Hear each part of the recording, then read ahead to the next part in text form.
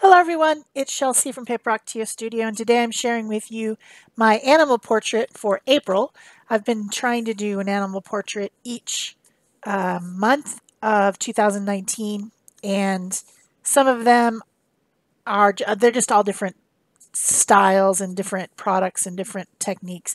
This one is going to be a paper painting style collage, so the entire canvas will be covered with bits of paper that will create the portrait in the background. Completely covered. This project took me about 4 hours to do, and so the video is a little bit longer than usual. Usually I try to keep my videos 20 minutes. This one's 27, I think. And I did even cut some parts out that were repetitive, and I just couldn't get it down to 20 minutes because it was too long. And I thought that you would want to see the process rather than me bit and piecing it. So some of it's sped up 4 times fast, some of it's sped up 8 times fast, and that's just how it goes. I'm just drawing onto the canvas to begin with. One of the techniques that I use some of the time when I'm doing a paper painting collage is to do an underpainting. So I'm drawing my bear, I think you can tell now that it's a bear, onto the canvas with a drawing pencil and just kind of giving basic shapes. And then I'm going to do an underpainting with acrylic paint, which is, an underpainting is kind of, it's not a refined painting. It's very sloppy. It's just trying to get the colors in the places where they need to be so that you can then go ahead and cover all the places with the collaged on paper. And it gives you an idea of where the paper should go to keep with the composition and the value of everything. So I got out my Arteza set of 24 colors of acrylics. I've had these for a while. They're a good student grade acrylic paint. And I'm just using these Simply Simmons brushes, acrylic brushes, which I rarely use, and actually they work really great on this type of a canvas. You know, canvas is porous, and so when you're doing acrylic onto canvas, it's kind of nice to have a bit of a stiff brush. And most of my brushes are Golden Taklon brushes, and they're not as stiff as this. So this is a nice type of brush to have, and I can just very quickly fill in some color. The other thing that this does for me is that as I'm gluing on the torn paper, there's an occasion where I might miss a little spot and I don't see it because everything is so, there's so much color and pattern that I don't see it. But then if I hold it up to the light, I can see that there might be a little spot that was missed. I didn't get collaged paper on it. And if I do an underpainting first before I start the collage, then if I do miss a teeny tiny little spot and there's not paper covering it, you can't see it. So that also helps when if you want to do an underpainting. So the colors, I'm just basically using all the greens, the browns, and a golden yellow ochre type color, and then titanium white and Mars black from the set. Very natural colors, ones that would be found in nature, not going for anything crazy at all. But as I put the collage on, the feeling and the style of the animal portrait will change into more of what I wanted. Oh, I guess I also used a warm gray color to fill in. I do have a reference photo, and I'm not going to show it to you because it's not a copyright. I'm not sure that it's copyright free. My art is inspired by the photo, but the photo itself may not be. I found it on Google, I think. I don't think I got it from Unsplash, so I'm not going to show you the photo. But it's just basically a black bear in a snowy wood with some evergreen type trees and some bushes. Very basic, nothing that's too special. And I'm just using that to kind of help my eye figure out the shapes as I'm drawing. So then I get out my color boxes and start picking out some papers. And these are painty papers that most of them have been made on the gel press plate, gel plate. Sometime, you know, I did that. I keep all my little scraps for stuff like this. I do also have some tea-dyed music paper, some actual tea bags, which make really great blenders. You can see me put down kind of a light color, a pattern paper like a text weight paper or music paper, and then I go over the top of it with the stained tea bag paper, and it blends in. You don't see that paper as a separate piece as much, but it tones down the paper that's behind. So the pattern's not showing as much and the color's not as bright. And I used the tea bags paper for a lot of the blending on the bear, so that there wasn't such a harsh divide between a light color and a dark color. Works really good for that. If you're doing these natural tones or also like grungy tones too, it works great for that. But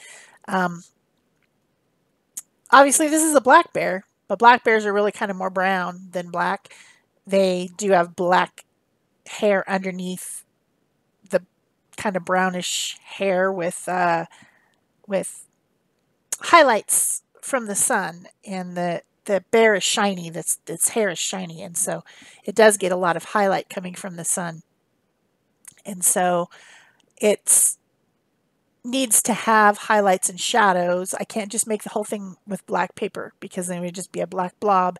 You wouldn't be able to see what it is. You wouldn't be able to get an idea of the shapes if I did it that way. So I'm carefully placing the papers. My papers are, a lot of them are blended colors, like there might be a little bit of black, a little bit of brown, a little bit of yellow on one piece of paper.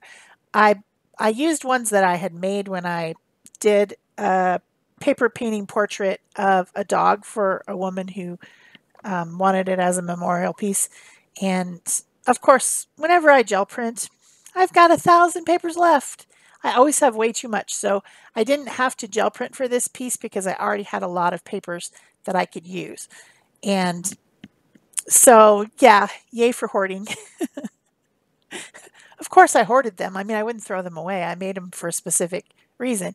And then, of course, I have some other papers as well, not just the ones that I made for that dog portrait. But I'm just placing them carefully, thinking about shadow, light, shape, and layering one paper over the other.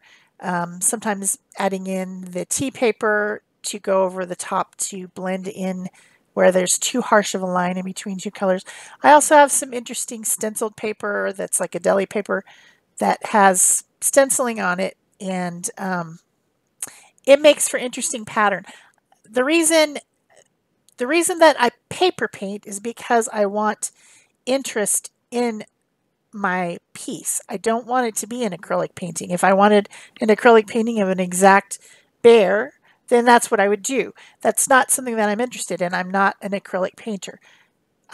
Rarely, if ever, do I do just a 100% acrylic piece. I'm not sure I ever have. I'm into mixed media. I like to mix up everything. I like to put one product over the top of the other, and when I do collage, I like to have a lot of pattern and shape and interest. And so having pieces that have printing on them or have stenciling on them or have interesting pattern from the process of making painting paper. Sometimes I make a gel print and I stencil over the top. Sometimes I put the stencil on the gel plate and I make multicolor prints. This is just much more interesting to me. The finished piece is just what I love to do, and the look that I like. And so it's just something different. It's not really a painting. It's not really a collage. It's somewhere in between. It's using paper to create something like paint strokes, like replacing paint with paper, but yet, you wouldn't have the little dot area if I hadn't used paper. It would be some sort of brush strokes. So It's somewhere in between. It's definitely a mixed media, and I can't really call this a painting, and I can't really call it a collage because um, the definition of collage is gluing paper to something, but it's more of using the paper to make shapes and um, pattern in a different, just in a different way. So it's kind of a hybrid, but it's fun. And I put a lot of different layers of paper on the bear. The background, not so much. I mean, there are a couple different layers of paper, but less less careful planning and placement and thought in the background because it's not as important as the foreground image. But believe me, there'll be plenty of pattern in the background too, because I've got to put the background on, and then I need to put these branches and leaves over the top of it. So it's um, it's a process. It's fun. I enjoy this. I really got into it. I wasn't paying attention to anything, and then my kid's like, would you want to eat?" Because I hadn't had anything to eat, so he made me some food, and I took a break and watched a cooking show and ate food, and then went back to this after the fact. So it was over 4 hours of footage, and I think that I forgot to film some of it. So it may have taken even longer than that with a 1 hour break in between. A lot of fun though. This is something that I love, something I come back to time after time after time. I love this process. It's very relaxing for me to just sit there with my piles of paper and my gluey fingers and just continue to add paper to my piece until I'm satisfied with it. So the bear has a muzzle. I'm filling in his little nose and mouth area now with some little bits of paper.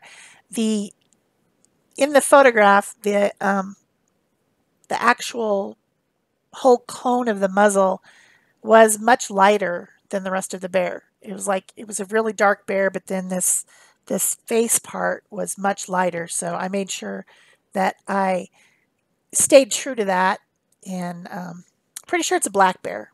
That's I didn't actually look, but I'm pretty sure it's a black bear and a young one. It wasn't like an old grizzled bear. It was kind of a teenager bear, I think, in the photograph. So I'm jumping around. I'm letting some areas marinate a little bit and moving on to a different area and then coming back and just starting out by filling the entire bear up with paper and pattern and shape and interest, keeping in mind the highlights and shadows.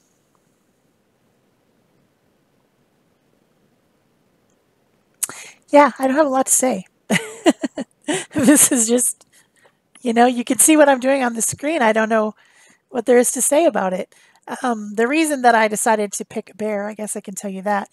Um, one of my kids is graduating this May with his bachelor's degree from um, Northern Arizona University, which is up at Flagstaff, which is near Sedona. And when I go to visit him, a couple times we have visited this place called Bearzona. And Bearzona is a drive-through, and then they also have a walk-through area with all kinds of animals from North America. And they have a whole section that you drive through of bears, brown bears and black bears, because of course that's what lives up there, and it's up in the woods. The bears are free roaming. You need to keep your windows up.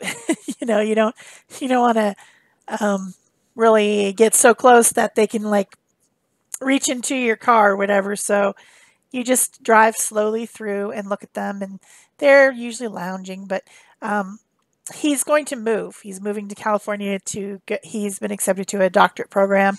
And so I wanted to make him something for graduation as a gift.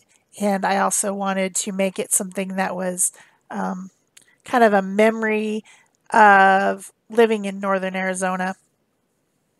because he's moving to California. So, and this is the kid who likes my art and has a whole wall of all different pieces that I've made him over the years. So, you know, he'll enjoy it. This will be a good gift. So, since I was doing an animal portrait anyway, I thought I would do a bear to kind of remember our times at Bearzona. And plus, they're cute. They're very cute. So, that's the reasoning behind the bear. His life will be changing a lot, so it'll give him a little bit of a memory of living up there in the northern part of Arizona, where it's very different from where I live. Where I live, the biggest trees that we have are saguaro cactuses, and up there, which is only a 4-hour drive away from here, is snowy, has big, you know, pine trees and tamarack trees and stuff like that, and it's a completely different climate.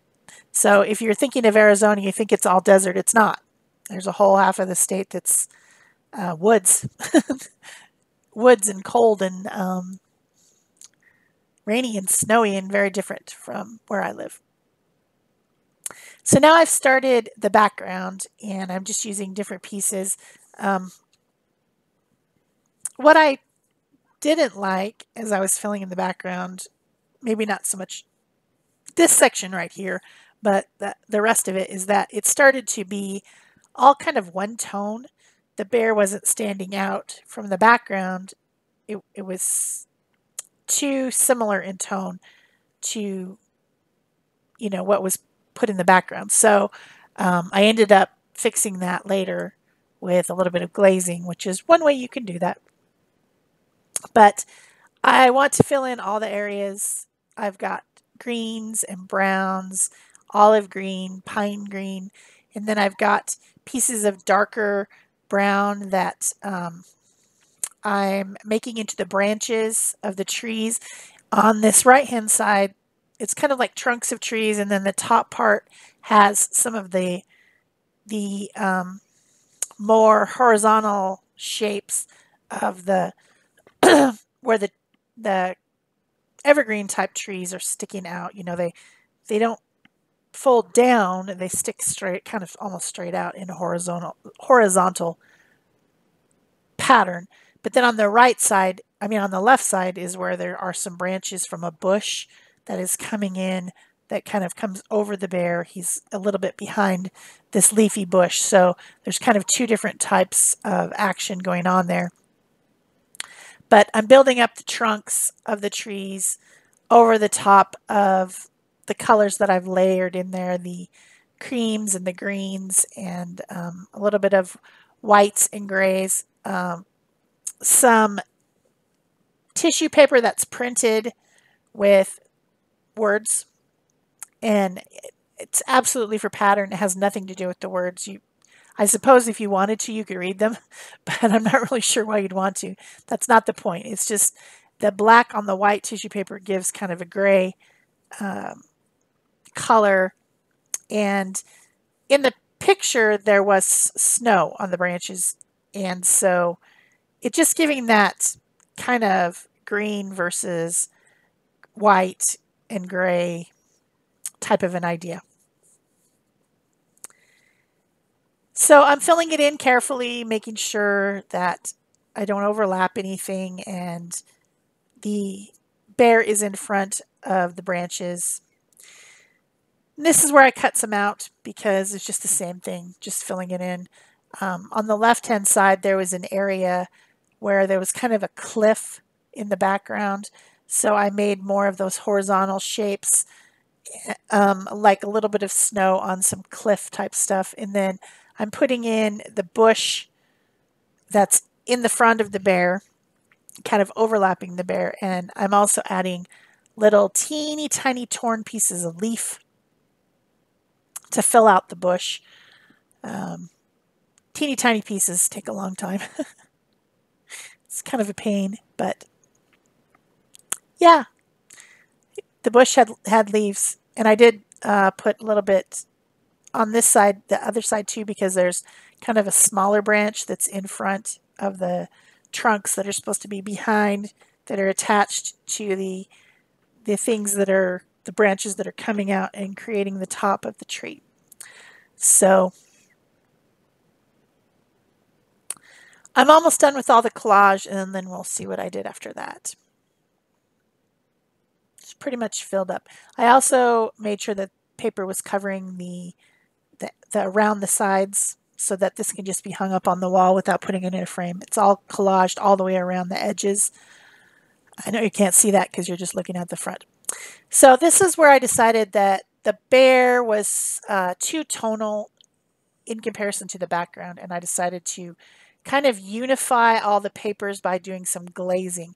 And I used the umber color and some glazing medium, which is a clear acrylic polymer like a paint, only without the pigment in it. And I just mix those two together.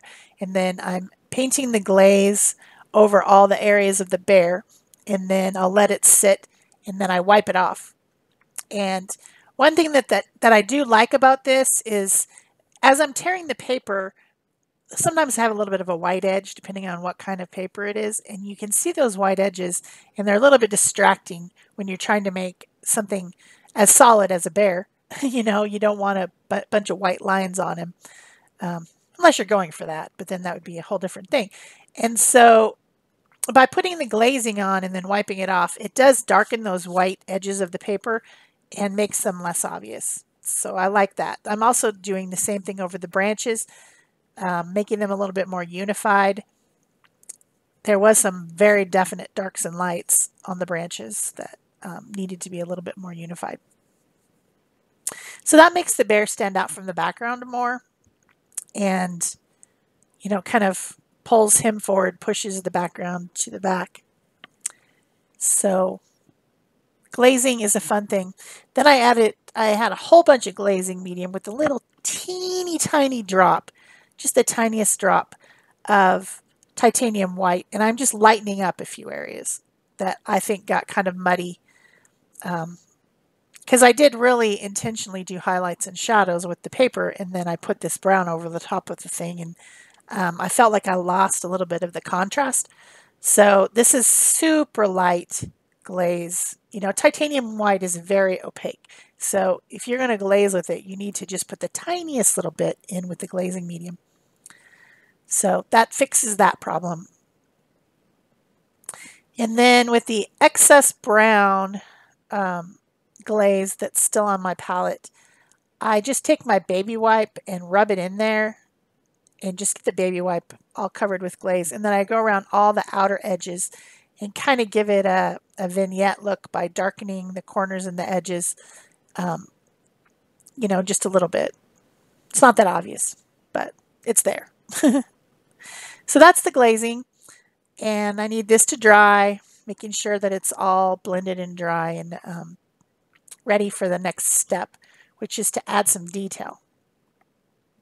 And I'm going to do that with Posca pens, black and white Posca pens, and then water tank brush to blend them.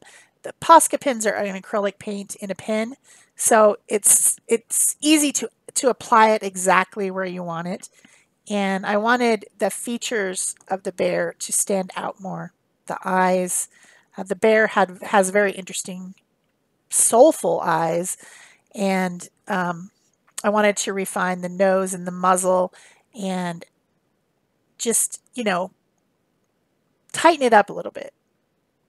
So I've put the papers, the collage papers, where I wanted everything to be, and I could just leave it like that. But I just felt like it needed to have a little bit more refinement. So I'm doing it with the pens.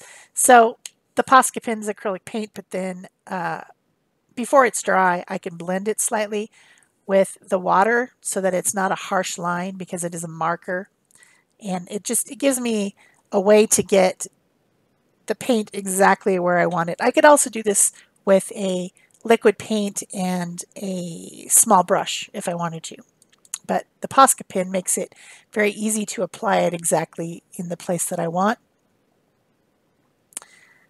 And so I like doing that. The part that I did not film you'll see in the pictures at the end is that I ended up making some lines on the branches, and then I added this little like leafy twirly thing onto the head of the bear, which is there's an artist that I follow on Instagram and Facebook named Mickey Wild. She's from England, I believe, and she makes all sorts of animal portraits. And she always has these like little flourishes and hand doodled things in her portraits, and they're of course colorful. They're not realistic at all. Not that this, not saying this is realistic, but it is a brownish black bear as opposed to it being pink and blue or something. But that little flourish thing that I ended up putting on is kind of a nod to Mickey Wild because I like her stuff. So I don't know. I felt like I needed it, and I did use a copper pin with that. But that part did not get filmed. Sometimes I turn the camera off and then I do something else and forget to turn it back on. I think, oh, I should do that. And then I don't turn it back on. So if you're enjoying this animal portrait paper painting video, please remember to give it a thumbs up. Leave me a comment or question below and subscribe if you haven't already. Of course, you can turn on your notification bell if you'd like to know when there's a new video. Pretty much every second or third day, about 13 of them a month. So it'll let you know if you turn on the notification bell. So I am about finished with this. Yeah, I'm going to sign my name here at the bottom. Then I'm going to turn off the camera. Then I'm going to turn it back. Not forget to turn it back on. That's what I'm going to do. So that's it for me. Bye-bye.